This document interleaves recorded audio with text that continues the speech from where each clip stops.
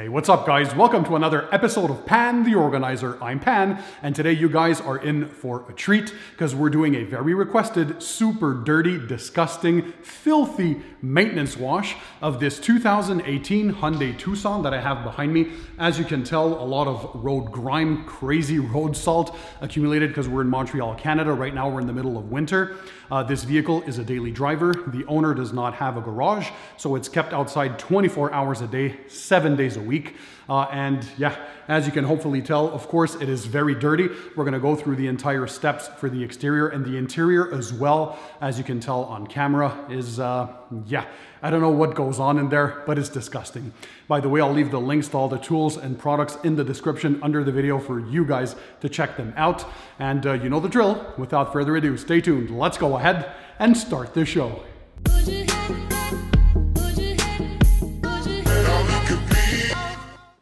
All right, let's get this deep cleaning started.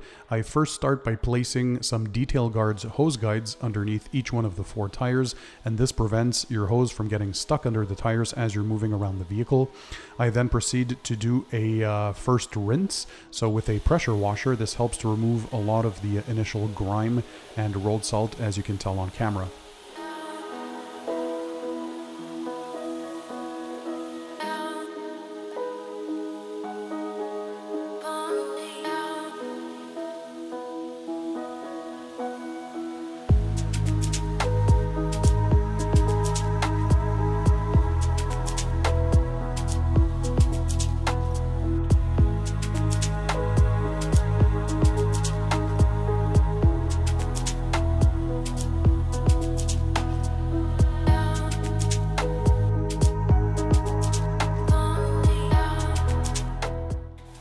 Next, I'll use an undercarriage cleaner that attaches directly to the pressure washer wand thanks to the 1/4-inch quick connect options, and this allows you to remove any grime and dirt and road salts again from the chassis or the undercarriage. And as you can tell, a lot of dirt and gunk is coming out of there, so yeah, we're just attacking every single portion of the vehicle.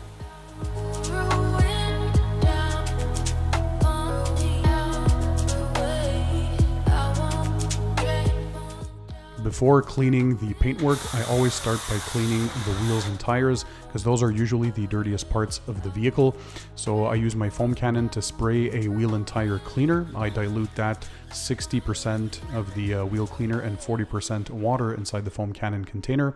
I use a stiff bristle nylon brush for the tires to scrub the tires, and then I have a fender well brush to go in those inner fenders to remove any dirt again, any debris and all that kind of stuff. And then I have a wheel brush for the wheel faces. These are hubcaps, so if they were actual rims, I'd have another brush to go deep inside the wheel barrel as well.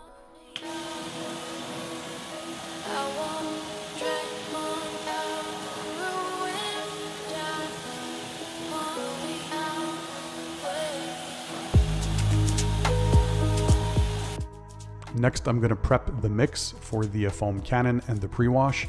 Always follow the instructions of the snow foam that you're using, but in this case, it was 2 ounces of snow foam and 20 ounces of water, so a 10-to-1 dilution ratio. Mix that up in your foam cannon container, and you're ready to start spraying the snow foam as part of the pre-wash. So we do a pre-wash with a foam cannon and your pressure washer to spray a thick layer of snow foam, as you can tell here, and this helps to remove any loose dirt or contamination or debris before you go ahead and do the contact wash. So this is in an effort to do all that in order to minimize scratches and swirl marks while you're washing the car, as that's where the majority of the swirls and scratches happen.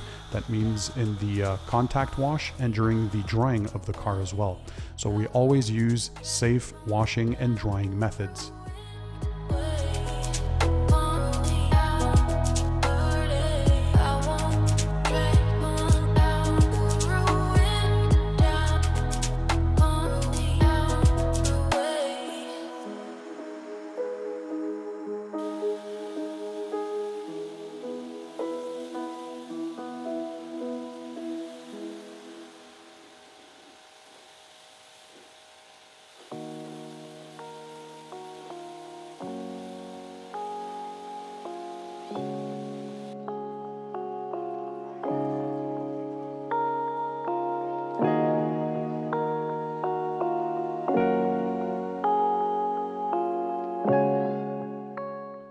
So now is the time for the actual contact wash. So I use the 2-bucket method. One bucket is the rinse bucket with clean water, and the other one is the wash bucket that contains the soapy solution.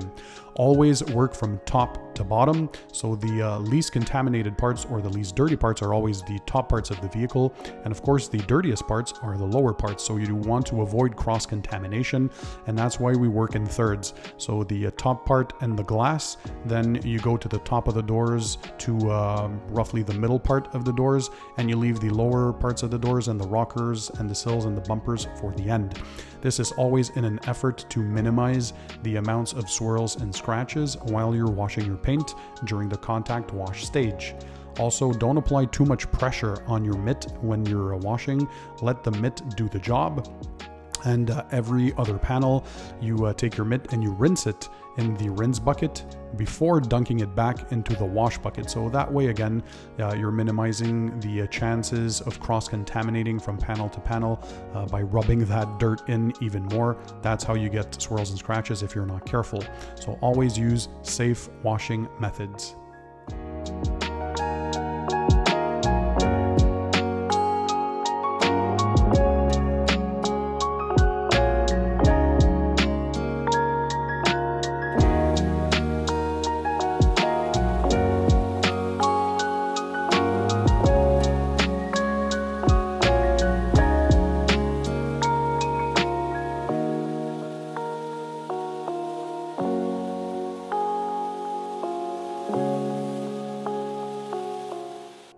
So now we're going to decontaminate the paint using a clay towel and an iron remover.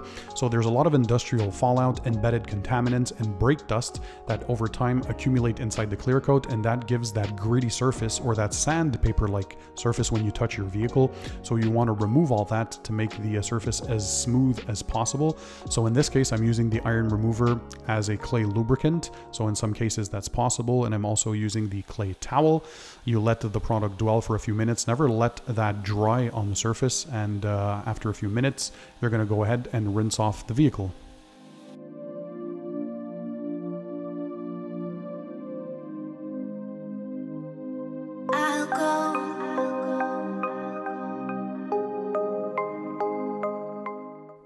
When drying the paint, I always like to use a microfiber drying towel, so those are safer for the paintwork. Forget those chamois, those are a thing of the past. You can also use a car dryer or a leaf blower if you want to accelerate the drying. That's also perfect when your car is protected with some sort of wax, paint sealant, or a ceramic coating. It makes drying a lot quicker. We also clean the glass using the box method, so you start with the outer edges and work yourself in. Use an ammonia-free glass cleaner, which is safe on tinted glass, and yeah, you're going to get a streak-free finish. If you also use a microfiber glass towel, like in this case is a waffle weave type towel. For the dressing, always follow the instructions of the tire dressing that you're using. In this case, I'm diluting it 1:1 with water, so 50% of the product and 50% distilled water, and that gives me the best finish possible. So that gives that last final detailed touch.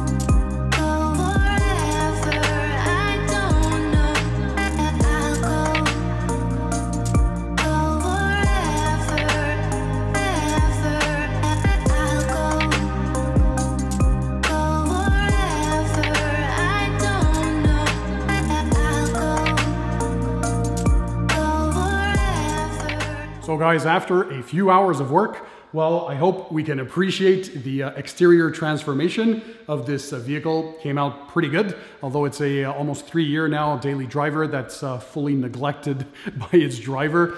And so if you want to see part 2, make sure to leave a comment in the comment section under the video telling me that you want to see the inside done. Now, I think that'll be pretty cool. By the way, all the products and tools that I used in this video, I'll drop links in the description under this video for you guys to check them out.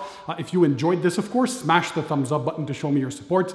And if you haven't done so yet, make sure you click the subscribe button that's found under this video. And that way you'll subscribe to my channel, never miss my future videos, so you can continue to learn more about car detailing, all the products, equipment, tips, tricks, and techniques. So that's it for me, guys. As I usually say, don't forget, keep it tight, keep it clean, and I'll see you on the next one.